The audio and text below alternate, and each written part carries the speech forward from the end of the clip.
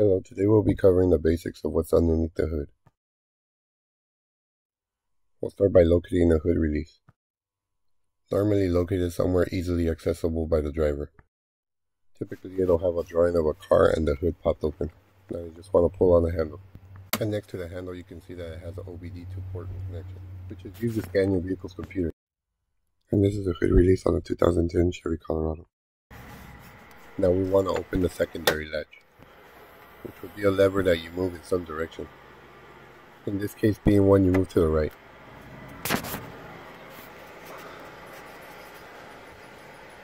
Next we got our oil fill cap, which most newer cars have labeled what weight oil to use on your car. This one being 5W30.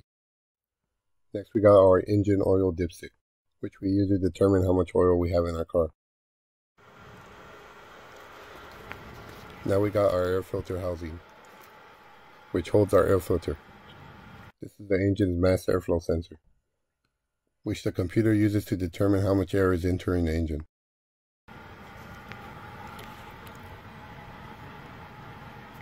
This is our brake master cylinder and our brake booster. The brake master cylinder distributes brake fluid to your front and rear brake, which it uses to stop our vehicle.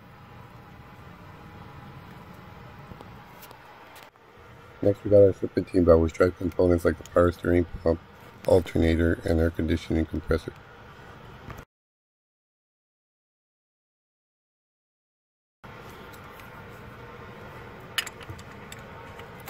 All being pulled tight by our tensioner, which we release when we're removing the serpentine belt.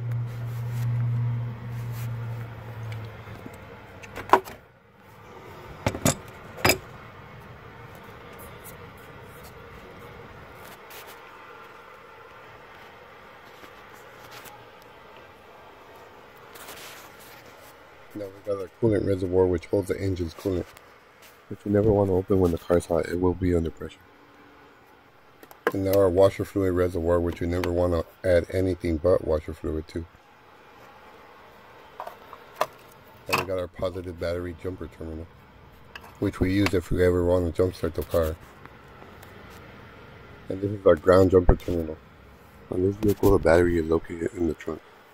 So instead of opening the trunk, they provide us jumper terminals.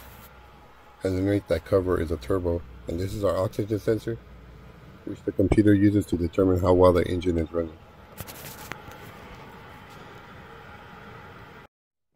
And this is the engine bay for a 2010 Chevy Colorado. You will notice some differences and some similarities. On the left we have our air lid, which holds the air cleaner, and above that is a coolant reservoir and washer fluid container.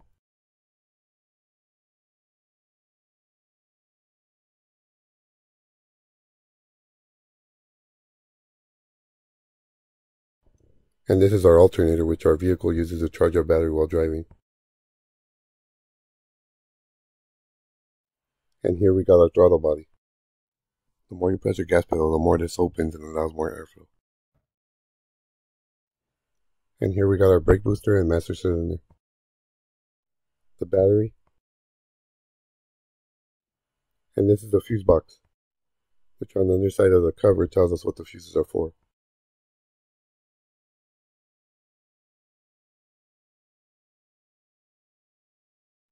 And here we got our cooling fan. This cooling fan pulls in cold air from the front through the radiator. And just behind it is the radiator. And that about does it for the basics of what is under the hood. Thank you for watching, and I hope you found this video helpful and informative.